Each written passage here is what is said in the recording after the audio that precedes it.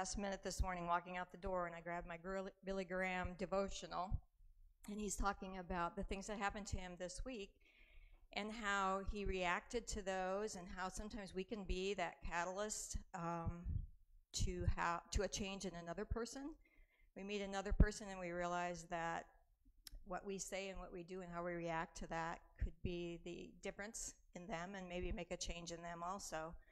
So one of the devotionals I saw this morning was about Paul. And in the Bible it talks about that he was previously named Saul.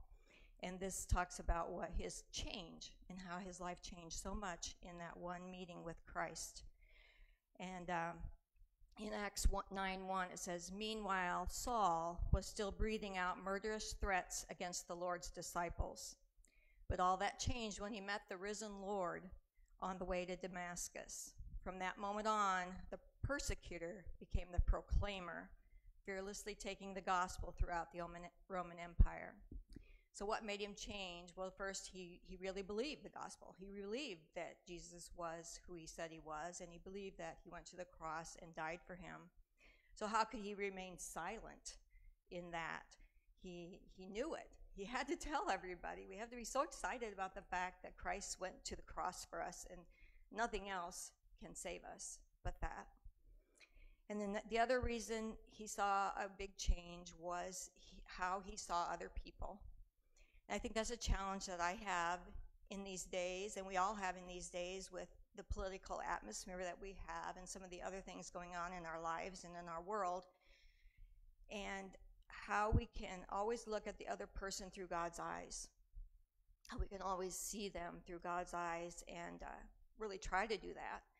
I know that's a challenge I have sometimes, and as I'm trying to prepare for this election, I think about it. I think, okay, somebody's not happy, but I have to look at them through God's eyes and try to say something that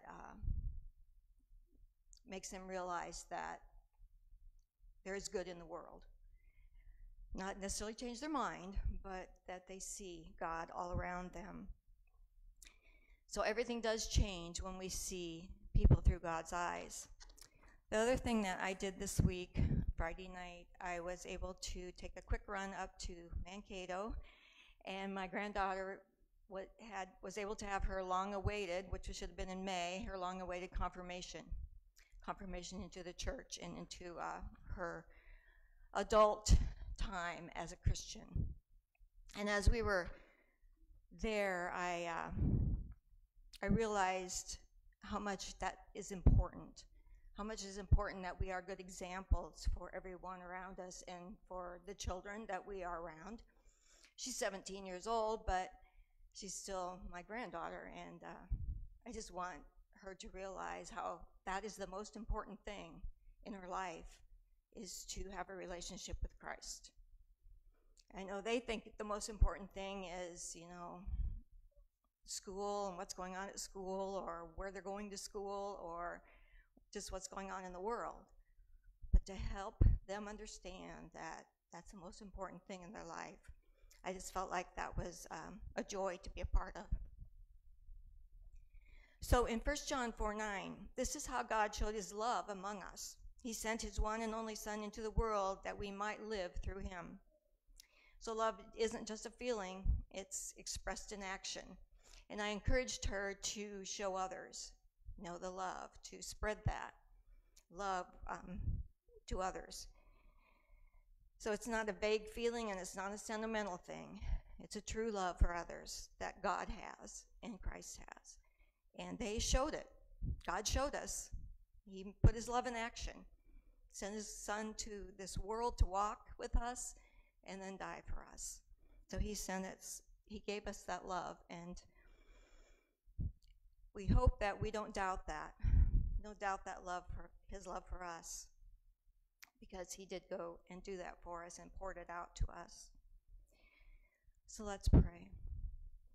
Heavenly Father, we just thank you so much for your love for us, for your path and your direction, and the opportunity to always find a change. We go down the wrong road, we can always come back, and you always welcome us with open arms, just as you did the prodigal son. always you are there. Always you are waiting for us.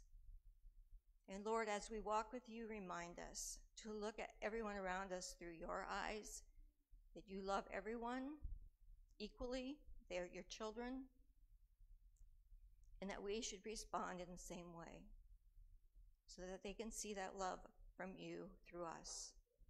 In Jesus' name we pray. Amen.